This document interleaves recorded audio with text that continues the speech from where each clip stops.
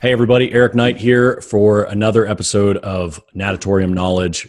My guest today is Steve Crocker with Water Technologies. He is uniquely qualified to answer this question: how big is an Olympic pool? Steve, thank you for being with me.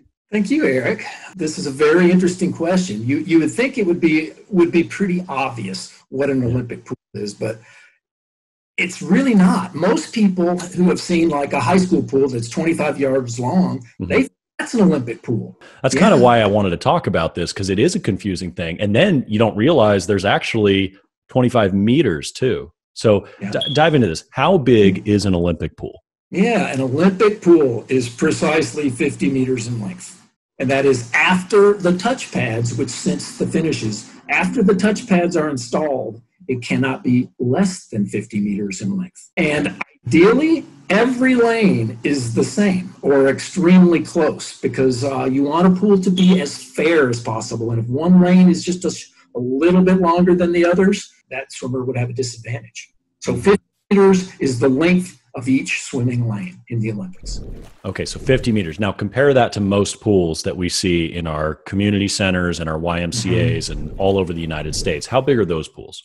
Yeah, well, we do have a lot of 50-meter pools. A lot of the big university pools are 50 meters in length, and even some YMCA pools, and even quite a lot of high school pools are 50 meters in length.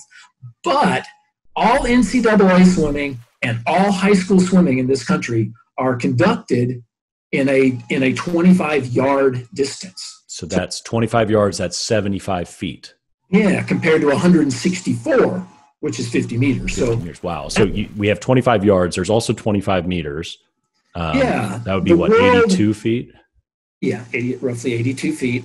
Now, what most of the world does is they swim 50 meters whenever they have the chance. There's a long course season, and that's typically the summer. And there's a short course season where people are predominantly swimming indoor pools, and that short course season is in a 25-meter pool.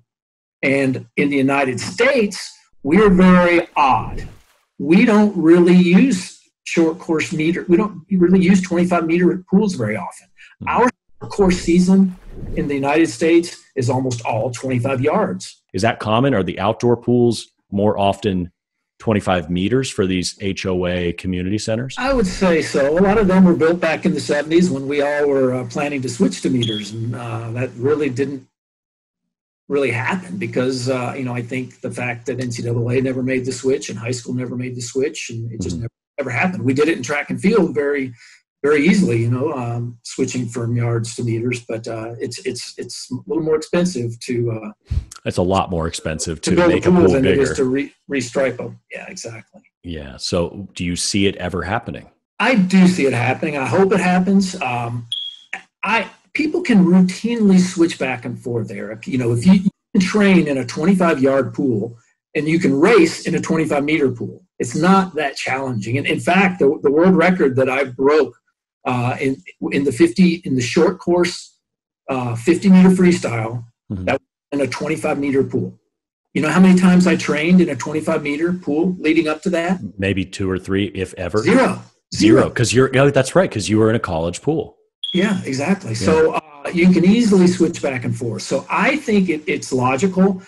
There's a lot of good reasons to switch, and it wouldn't require anyone to build a new pool. It would just require that new pools, when we're designing new pools, we need to be thinking, what should we do? 25 meters or 25 yards. But if you've got a 25-yard pool, you can still host meets in it. The NCAA high schools, you can still host meets in it. Just understand that the championship meet has to be meters. Meter pool. So I think over time, it's going to take many, many years, but there's no better time to do it. Why not do it now? At the NCAA level, for example, could do a lot like what they have done in track and field. They have a indoor season and they have an outdoor season, and they have different courses. So we could have the NCAA could have a fall season, and that season terminates in a 25-meter pool. And then we could have a spring season that terminates in a 50-meter pool. And that would benefit all the international athletes we have. All the international athletes would get, real times that the rest of the world would even be interested in. So, yeah, the only problem with that is we'll never see if anyone can go 17 in a 50 free again. Yeah. So that's the real challenge here. Right. And those records, it's a matter of, will people be shaved and tapered to have a crack at those records? And that's really the big question, because record boards are a big driver in competitive swimming, as you know. People get hung up on the records, and if I'm one of them. I get hung up on the records. They're incredible. But Eric, we change the rules all the time. That's true. I know. I could do a breaststroke pullout different than my predecessors, and my records have been broken since in my college team, and they only lasted a few years. But now you can do your dolphin kick. You can do a dolphin kick during a pullout, and you can do it before you even split your hands. Yeah. All of that was out. It was absurd in 2004, and here we are in 2020, and it's a completely different pullout. And if you're sneaky, you can sneak in the second dolphin kick. Well, if you're unethical, you mean? Yeah. Okay, so simple question for us, but for the audience, what does LCM, SCY, and SCM mean? We see these on swim meet results. What do those mean? Yeah, LCM, long course meters. Okay. That's when you race in a pool that has the course 50 meters in length. Short course meters is when you're doing it in a 25-meter course. And short course yards, which is when you have a 25-yard course. Okay, and that's the standard right now, but potentially you can change to meters. Okay, awesome. Well, it's pretty easy to visualize how if a yard is smaller than a meter, obviously a yard time would be a faster. A yard record is to be faster. Right. But many people are surprised to hear that the more turns you do. Let's say you swim the 1,500-meter freestyle. You can swim that in a 25-meter pool or a 50-meter pool. If you do it in a 25-meter pool, you're having to stop and turn around and go the other direction twice as much. Mm-hmm. People think then that would be slower. But believe it or not, the turns speed you up. Because you push off the wall. All the extra push-offs you get. What a swimmer really wants to do is maximize the percentage of their race in which they are moving faster than swimming speed. So this is why dolphin kicking has become a big thing. That's right. That's why now underwater kicking is setting records. Okay. So the last question here is, in your opinion, as a pool designer, you mentioned earlier equal lanes. What does that mean for depth? Let's talk about an Olympic pool. An Olympic pool has 10 lanes. Each lane is 2.5 meters wide. We have very few Olympic pools in the United States. And the reason why is we're still focusing on yards. So our long course, our 50-meter pools are not Olympic pools because they're typically only 25 yards wide. Mm-hmm. A Olympic pool is 25 meters wide. Which allows you to have two more lanes. That's right. So that's an important distinction. Yeah, that is an important distinction. Even though you only race 8 lanes, you have a buffer lane on the outside when you watch the Olympics. Yeah, and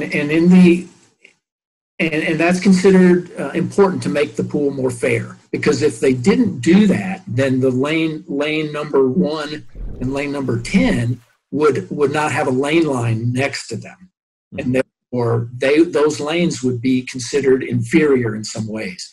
So a lot of times, what's being done now, Eric, pools are now sometimes done 26 meters wide.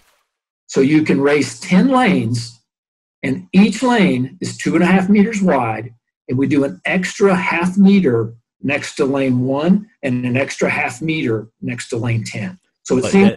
But then you have this odd, you have this odd stroke count if you're training the other way.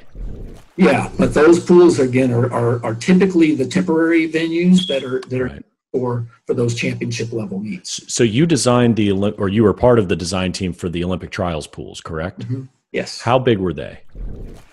They've changed a little bit over the years, but the last one in Omaha was 26 meters wide. But then again, there was no side lane, so we weren't crisscrossing. It was only the venue. Okay, it was a beautiful pool. You did great. It wasn't even striped in the cross pool. And the striping is a really good point too, Eric. When we always are talking about fast pools, and I think it's really important when you design pools to put a lot of thought into the striping, so that it's as simple as it can be. Yes. You've probably played a little basketball or a little volleyball, and you know that when you're on a gym, and if it's marked, if that gym floor has black marks for basketball and green for squash and and red for volleyball. Pretty soon, or the 2 3-point lines, one for pro and one for collegiate. It's so confusing. They stopped meaning anything. And the same thing can be true with swimming. That the location of that tee is critical. And there's 6 different tees on the bottom of the pool, and you have to figure out which one corresponds to your bulkhead or your turning wall. Right. That really does affect performance. It does get confusing. I totally agree with you. Simplify everything. Yeah, and if the NCAA or a high school never switches to never switches to 25 meters, at least a couple things could be standardized. The location of the tee in your lane could be standardized. Right now, the NCAA tee is 5 feet from the wall, and a USA swimming tee is 6'7" from the wall, or 2 meters. 2 meters. The thing is, backstroke flags are not even located in the same location. Backstroke flags are either 5 yards for NCAA pools or 5 meters for USA swimming pools. So those are no-brainers that I think need to be standardized. One thing I loved about the trials pool, by the way, is the tees went down almost to the bottom of the pool. Mm-hmm. The line just went down, so we didn't have to pick our heads up. Man, that makes it so much easier to see, because now, there's clearly where the tee starts. That's the wall. I've got it. Check the rule book for international swimming. That's what they have in terms of the tees. NCAA, high school, USA swimming, mm-hmm. They all have the tees on the wall all look a little different. So standardizing that is really a smart move in my opinion, and it's not a costly move either. It's just tile, really. Now you got to wait until it's time to resurface the pool. But I'll tell you, we had an all tile pool. It would not be that hard to cut out a little bit more tile and drop those tees down. I'm a big advocate for it. I totally agree. And for those of you watching out here, we will be pushing to make some of these standardizations. We're both in the industry, Steve and I, and Steve's on the design side. I'm on the chemical side and somewhat the design side for natatorium air quality. But absolutely. We'd love to hear your voice in the comments below. If you care about these things too, we do. Of course, we're both retired swimmers at this point, but never. I don't want anybody to break their middle finger like I did because tees are different. So Steve, thank you so much for being on this. So this is Steve Crocker again from Water Technology. What is it? WTIworld.com. Correct. If you want to see some of the cool designs they do, great designer. He is the expert for this topic. And today you learned how big an Olympic swimming pool is. It is exactly 50 meters from touchpad to touchpad. Steve, any final words? No, this has been a great topic. Thanks for having me. Awesome. Thank you, Steve.